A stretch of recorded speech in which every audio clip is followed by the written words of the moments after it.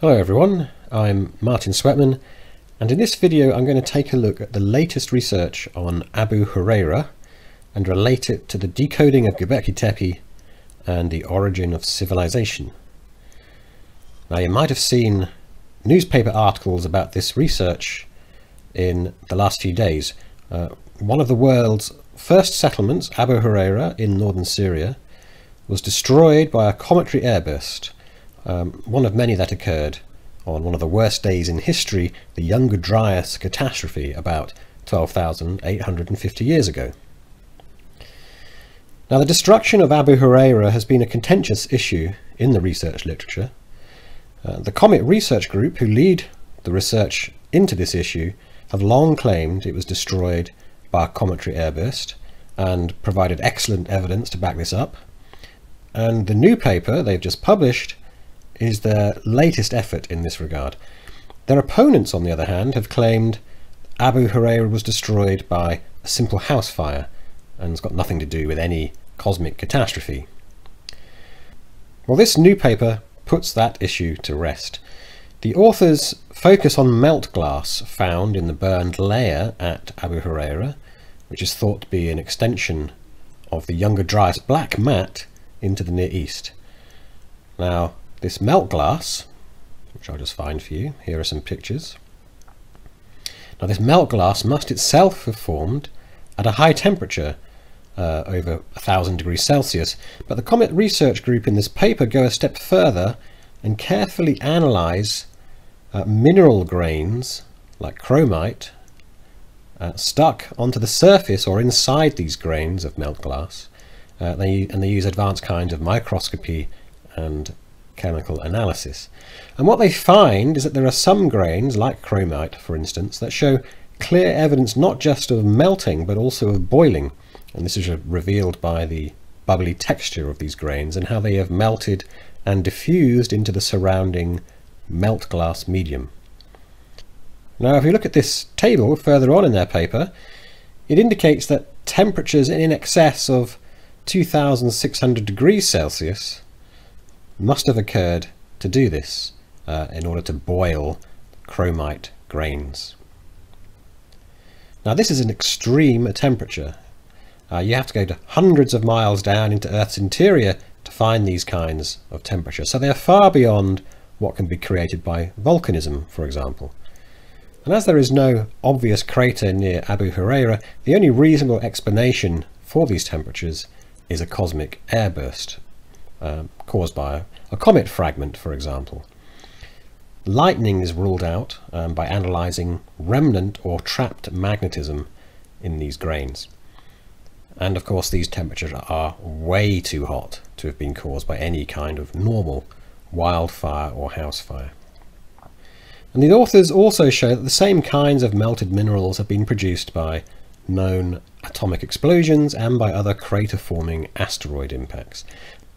So it's absolutely clear, although there was no real doubt about this anyway, even before this paper was published, that Abu Hureyra was one of the victims on this incredible day that wiped out many species of large animal or megafauna, destroyed several ancient cultures across the world, and triggered the Younger Dryas mini ice age that lasted over 1,000 years.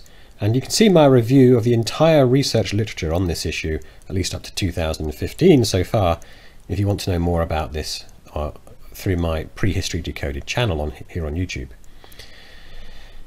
So what is this event and the destruction of Abu Hureyra, what has it got to do with Gobekli Tepe and the origin of civilization?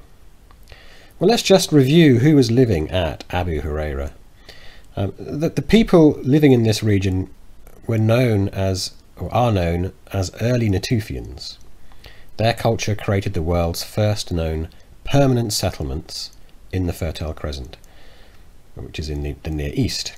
So they are credited with beginning the civilizing process of settling down to make permanent houses. And they could do this because they are known to have stored food. So they are one step ahead of the typical hunter-gatherer of the time who roamed the land seeking food and shelter on a daily or at least seasonal basis. These people instead, the Natufians, stayed in one place throughout the year and stored food through the winter. They are therefore more accurately called hunter-collectors and not hunter-gatherers. Now it's also thought that at another early Natufian site, Tel Caramel, which is not so far from Abu Hureyra, that these people built the world's first stone towers. And probably they were the most advanced people the world had ever seen to that point. Nevertheless, their communities were still quite small, perhaps just 100 to 200 people, and there is not yet any indication of the specialisms or social hierarchies that herald the arrival of civilization. So these people, the most advanced in the world so far as we know, were making the way in an age just prior to the onset of civilization. But then they were suddenly destroyed by the Younger Dryas catastrophe, along with many other cultures and creatures across the world. The people that lived after them in this region of the Fertile Crescent in the Near East are known as the Late Natufian, and the archaeological evidence suggests there were fewer of these people, the Late Natufians, and that they returned to a more nomadic way of life after this Younger Dryas impact event. Except, that is, at Gobekli Tepe. Also known as the world's first temple, Gobekli Tepe truly is the world's first ancient wonder, as it clearly heralds the arrival of civilization. And that's because at Gobekli Tepe we have these amazing stone circles formed of giant pillars covered with symbols, rather like a bunch of Stonehenges, except more advanced. And the people who constructed this site clearly had learned some specialisms like stonemasonry, and were sufficiently well organised to be able to build the place. Moreover, Gobekli Tepe is only a few dozen miles from where the earliest signs of domesticated plants and animals in the world are found several thousand years later. Therefore, Gobekli Tepe is generally recognised as playing a crucial role in the origin of civilization. Now, very interestingly, Gobekli Tepe is only about 100 miles north of Abu Hureyra. There is no doubt, therefore, that the people living in the region of Gobekli Tepe would also have witnessed the terrible disaster of the Younger Dryas impact, 10,850 BC, more or less. The explosion over Abu Hureyra would have been visible or even heard for hundreds of miles around. Indeed, the blast might even extended as far as the region of Gobekli Tepe. It all depends on the size of the comet fragment that exploded. Now, along with Dimitrios Tsakritsis, I published a peer-reviewed paper in 2017 that decoded the animal symbols on the broad sides of the pillars at Gobekli Tepe. And remarkably, it turns out that they almost certainly represent constellations, practically the same constellations we use today in the West. And we know this because the statistical case supporting this theory is so extremely strong. Now, the other amazing thing about these symbols is that Gobekli Tepe appears to memorialize this catastrophic event, the Younger Dryas impact event. Indeed, Pillar 43 at Gobekli Tepe seems to record the date of this disaster. So how do we know this? Well, this is what we said back in 2017 in our Fox paper. First, it should be recognised that the construction of Gobekli Tepe is an amazing feat of willpower for its time. It is quite literally many thousands of years ahead of its time.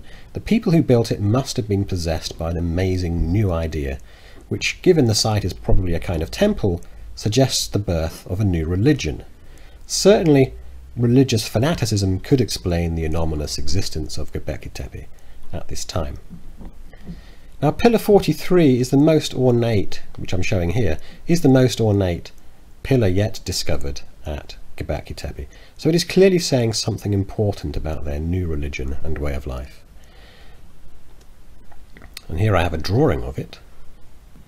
And because of the headless man at the bottom of the pillar, that something probably concerns death.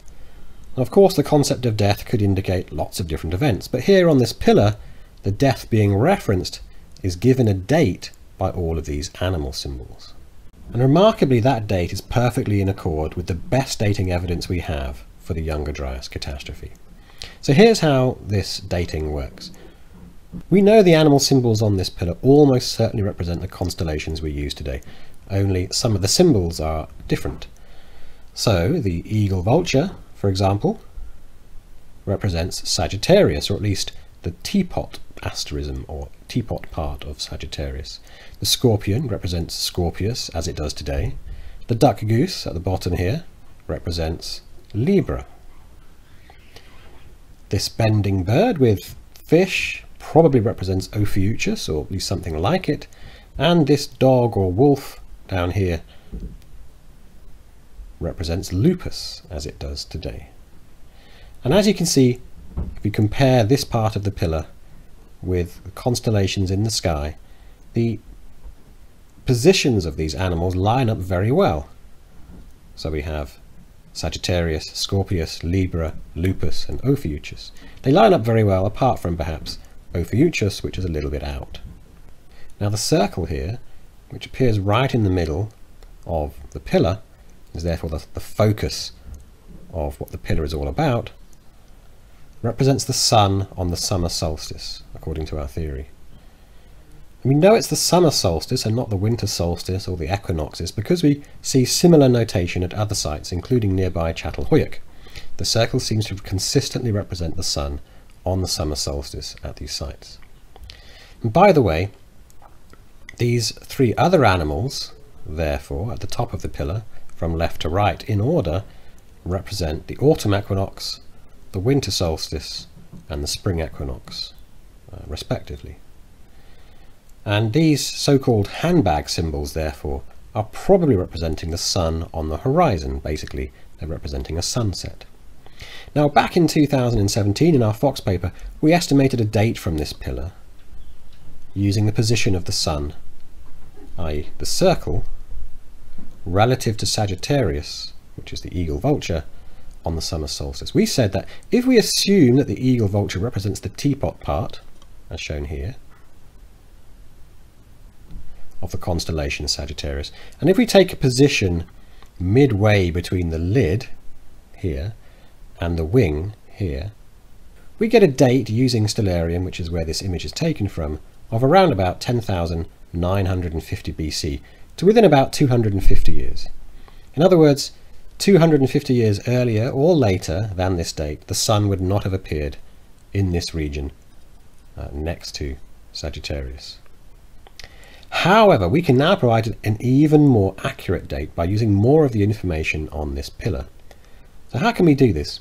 Well, let's assume these people were good astronomers and knew what they were doing. And also let's assume the animal symbols represent exactly the same constellations in all their details that we use today, as shown in Stellarium. Now, many people would balk at that, making that latter association, but so far this assumption has served us very well in decoding these animal symbols in all the many places they are found. Now, first, it is clear, according to this picture, that the sun is much closer to the wing than it is to the head of the eagle vulture. And remember, I said if it was halfway between, we got a date of 10,950 BC. So by placing the sun much closer to the wing, this is probably telling us an upper limit of around 10,900 BC for this date, because the sun on the summer solstice moves in this direction with increasing date. So the date of this event, whatever it was probably later than 10,900 BC. But we can do better than that by looking at the other solstices and equinoxes. Remember I said that the leftmost animal, the bending bird without the fish, represented the autumn equinox, which is in the constellation Pisces at the time. And that the rightmost symbol, the splayed bear, represents the spring equinox, which was in the constellation Virgo at the time. However, the middle symbol represents the winter solstice, and importantly, at the time of the Younger Dryas catastrophe, the winter solstice constellation was in the process of changing from Gemini, represented by the ibex, the charging ibex as shown here, to Taurus, which according to our ancient zodiac is represented by the rhino, not the bull as it is today. Now here I have a snapshot of the position of the sun at 10,800 BC. And as you can see, it is almost exactly halfway between the constellations of Gemini and Taurus. Now we don't know how these people define the transition point between Gemini and Taurus, but it is clear that by 750 BC the winter solstice sun will have moved much closer to Taurus than to Gemini. So from this we can say that 10,750 BC is a lower limit for the date represented on the pillar, because then the symbol for Taurus would have been presented rather than the symbol for Gemini.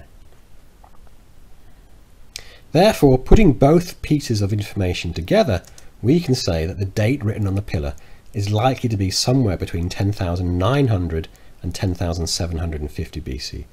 Now, what is the date of the Younger Dryas impact that destroyed Abu Hureyra? The best estimate for the date of this event is given in a paper by the Comet Research Group from 2015. Here it is, and they give a date range of 12,835 to 12,735 BP. Now BP means before 1950 AD, so this actually translates exactly to 10,885 to 10,785 BC. So let's just compare that date range with the one written on the pillar, pillar 43 at Gobekli Tepe. And as you can see, they are almost exactly the same. It's very likely then that this pillar memorializes the Younger Dryas impact event, an event which we can expect was sufficiently extreme to have provided the motivation for a new religion and construction of the world's first wonder, Gobekli Tepe. Now, if you read our 2017 Fox paper, you'll see that there is other evidence at Gobekli Tepe that corroborates this suggestion. First, we have Pillar 2, as shown here, which likely tracks the path in the sky of the radiant of the Taurid meteor stream at the time Gobekli Tepe was occupied.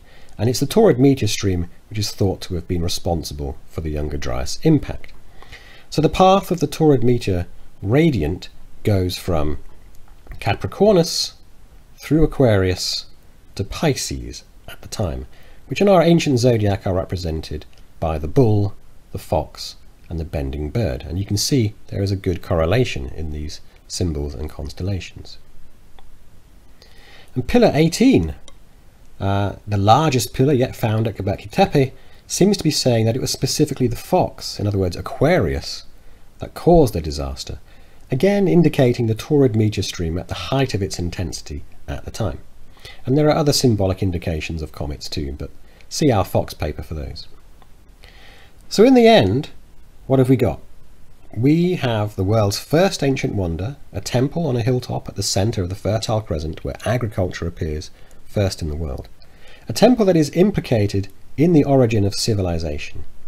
And very likely this temple is dedicated to the Younger Dryas event, which destroyed Abu Hureyra 100 miles to the south.